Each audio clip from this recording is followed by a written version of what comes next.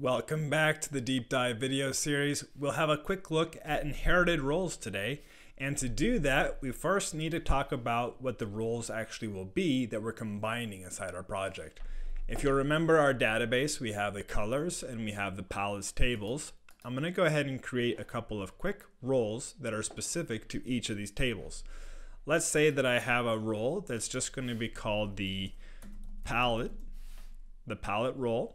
And that's going to be only available for select statements without any checks.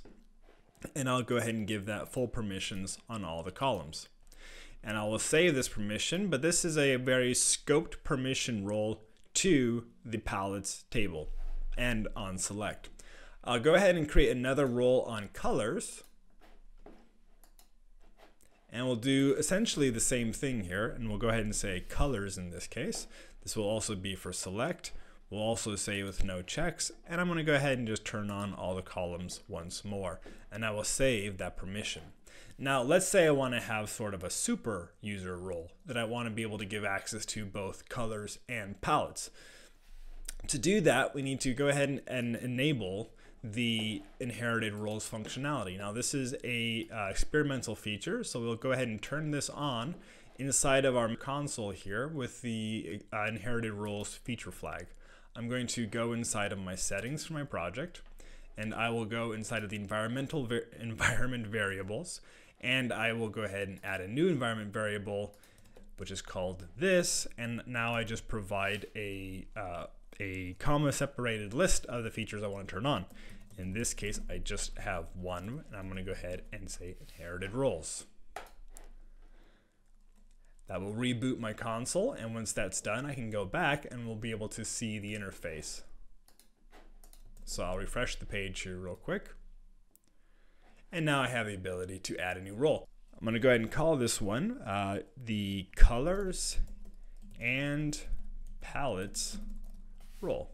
I hit create, and I will go ahead and say that I want to enable both the colors permissions and the palettes permissions. I will save that role.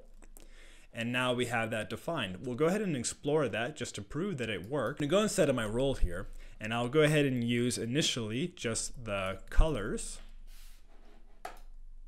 And we can see that I'm scoped down to just my two color table options. If I do the same thing for my palettes, which I believe is just called palette,